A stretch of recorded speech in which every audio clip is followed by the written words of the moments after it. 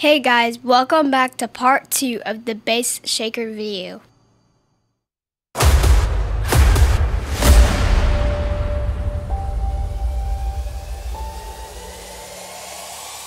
Welcome back everyone, and in this video I'm going to show you how the whole bassshaker setup works, my configuration and everything. I am not using any simshaker software. I'm simply using Voicemeeter Potato and FS Realistic, and I will also be using just a bottle of water to show how well the vibration works. Alright, here I have Voicemeeter Potato set up, and I'm not going to all the details of this. I'm mainly going to focus on FS Realistic, and you can see the sound is being outputted from FS Realistic and over to channel 2 on my output.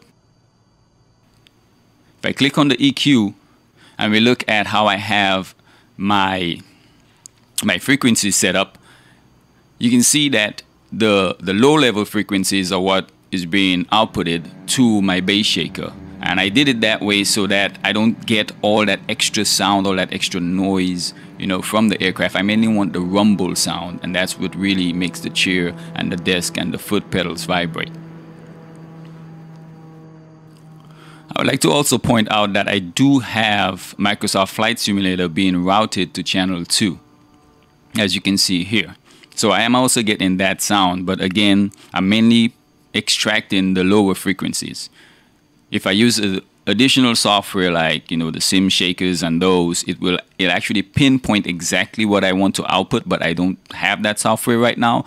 But this actually works very well for what I'm trying to do. It's a low budget setup, but it works absolutely fantastic.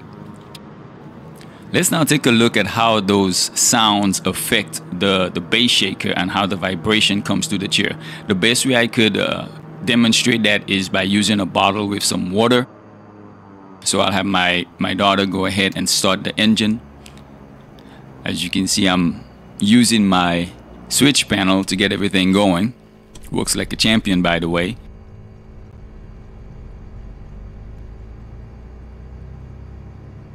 And at the moment, I don't have a lot of vibration on the top of the desk, but when I switched over to the arm of the chair, you can see the vibrations coming through the water, and that's not from me shaking the chair, that's just from the engine rumbling.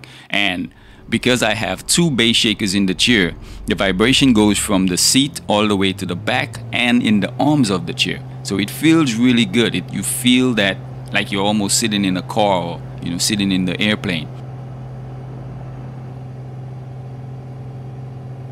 And as we take off, you see there's more vibration and more vibrations in the chair. Again, I have two basssshakers in the chair, so the vibration is stronger there.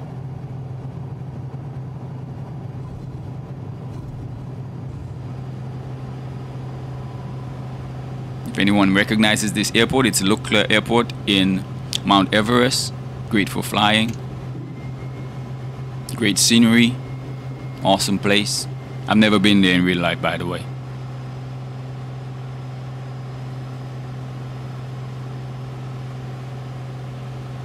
But now I'll switch the bottle back to the top of my yoke, and you can see that I do have some vibration there. Now if I turn the volume up some more on my amplifier, I will get more vibration from the basssshakers.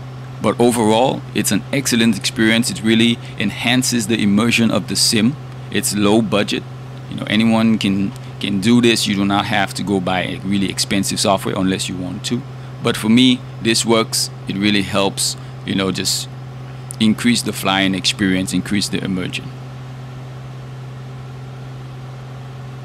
So if you like what you see, guys, please give me a thumbs up, share and subscribe, and I will see you in the next build video.